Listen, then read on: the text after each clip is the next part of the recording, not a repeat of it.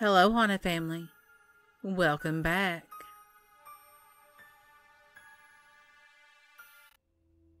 Story 1. A Ghost from the Alamo. It was way back in the early 2000s. I had accepted a short-term work assignment on the 32nd floor of a building in Houston, Texas. My job required me to make frequent trips to the reproduction department on the lowest level in the basement to make several copies of documents to be distributed at meetings. On one of my frequent trips, I felt a warm hand touching my left cheek, and I heard a man's voice calling me ma'am. I could see no one standing there. I felt a chill move up my back, and then I caught a glimpse of an apparition move from behind me into my line of sight. He was taller than me, wearing a hat and a holster with a gun. He said again, "Ma'am, can you please tell me what year it is?" I felt chills run up my neck. I'd heard voices from ghosts many times in my life, but never once did I see a ghost of a famous person speak directly to me. I answered him. "It's 2000, sir." He said, "You can see me?" He then said, "My name is Captain William Travis, and I need to know who won the Alamo. Who won that battle?" I replied, "Well, Santa Anna won." The captain lowered his head and mumbled something in failure. "You, and all those men and women and children who died in the Alamo, are heroes in Texas history books," I told him. Captain William Travis disappeared from the elevator as we reached the lower floor, and after that day I saw him frequently riding the elevator, but he seldom spoke. He would acknowledge me occasionally with a fingertip on the brim of his hat. I believe once he knew the truth, he could go on living his spirit life in that building. I guess living his best afterlife. Story 2. The Ghost of the Red Cavalier. For years, I drove a Ford Escort, and it was great, but the air conditioner would not get cold. So I decided I needed to buy a new car. Fixing the air conditioner in the Ford Escort was going to cost more than the car was worth. I fell in love with this little Geo Metro on the lot, but my husband wanted this Cavalier. It was bigger, better for all of us. So that's what we went with. There was a dent in the trunk. Apparently, this car had been one of those drug-seized cars, and in order to get in the trunk, they had to break it open. The dealer actually referred to this as the Red Devil car, and now it was all mine. 2 weeks from the day I brought the car home, I backed up into a tree and broke the car's trunk latch. So I went out to buy a new trunk latch. After that, I went out to eat, and that car got hit from behind. Another dent. I tried desperately to give the car away. I hated this thing, but I was stuck driving this car from hell. Some time went by, and then I went out to eat again. I stopped for some gas, and a pickup truck plowed into my car while I was parked at the gas station. The man was old, didn't see my car, several $100s in damages.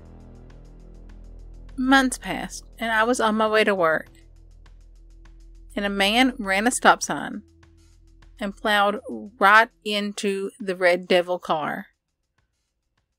I was not hurt. When I got out of my car to exchange information with the other man, I swear a ghost came out of the car and stood beside me on the street. I did not recognize the man, and he didn't look like the devil. I tried to ignore him. I prayed no one else could see this ghost standing beside me. the cops were called to take our information, and the other driver cried, saying it was my fault. He told the cops that he assumed I was supposed to stop and allow him to go by. My insurance ended up paying to have the Red Devil car fixed, and the man got away scot-free.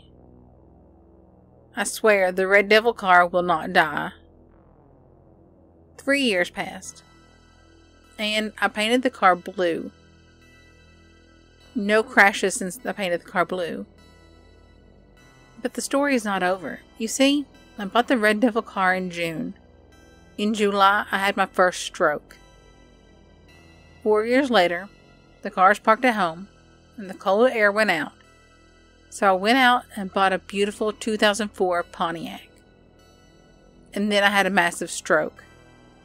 And my beautiful new Pontiac had to go back to the dealership. The next year, an attorney called me, saying that they were going to sue me because I had painted the Red Devil car a different color. The attorney asked why I had painted it. I didn't know what to say.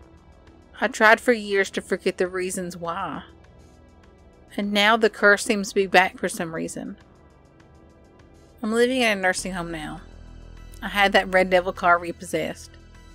And honestly, I wish I'd never saw it. Story 3.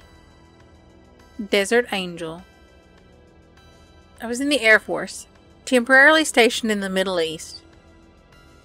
My first week there, I was getting the first class tour of the base. It was huge. Almost all desert with a small road that went around the perimeter.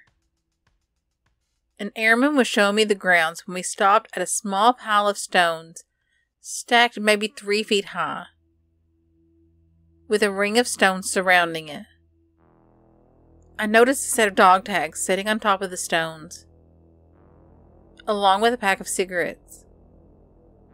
I asked about the strange sight and was told it was a monument for a female airman that was killed in that exact spot, in an accident. Her fellow troops built that monument, and ever since then, they claim that occasionally they'll see her ghost patrolling the area, making sure that everyone's safe. Now, I'm a skeptic. I didn't believe much in any ghost stories, but that kind of freaked me out a little bit.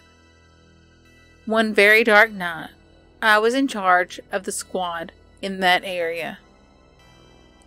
Another sergeant and myself were driving around checking on sensors when a young female airman at the command post radioed stating that she had just picked up a vehicle on the infrared camera resembling a Hummer driving near the sensor at a certain point.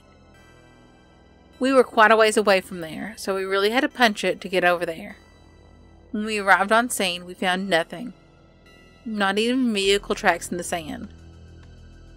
I radioed back that we had found nothing, and to double check the area. She came back very excited, stating that she now saw the Hummer near a different sensor. I began to doubt her senses because it would take at least 20 minutes to get from the point we were at to that point. But we jumped in our vehicles and we raced over there. And again, we found nothing. No tracks, no vehicles, nothing. I started to think that maybe we were being messed with. She radioed back and said that she was now spotting the Hummer behind us, in a distance that would take a good 40 minutes to cover. We turned around and we headed back as fast as we could. And then we see a female airman on the side of the road waving her arms up and down in slow motion. I hit the brakes. And that's when I noticed a 3-foot washed out patch of the road right in front of us. At the speed we were moving, we would have been killed if we had hit that. My partner and I went back to investigate and thank our guardian angel who had just saved us from hitting that. Only to find that there was no one inside. We had literally just passed her. And then I remembered the story of the ghostly female who is supposed to patrol this area. Is that who we saw? Could this really be her ghost and she's out here on permanent patrol duties, watching out for us? I gave my partner a look of disbelief. And he shrugged and said, "Don't even think about telling any of this to anybody. They'll think we're crazy."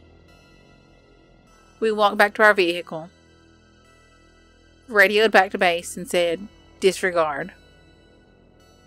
And never spoke of it again. Thanks for listening. I hope you enjoyed the stories. I particularly like the second story of the haunted car. My grandma used to tell us this story when I was little about a haunted vehicle that they had apparently had years ago. It wasn't anything bad or malicious, just the driver's side door would open and close randomly at night. This, of course, was before video cameras became norm and long before we all had a video camera in our pocket on our cell phone. Man, I would have loved to have experienced that. Thanks for listening. If you like the stories, hit the like button. Subscribe if you want to. Leave a comment down below. And as always, thanks for listening. Bye. Music by Carl Casey at White Bat Audio.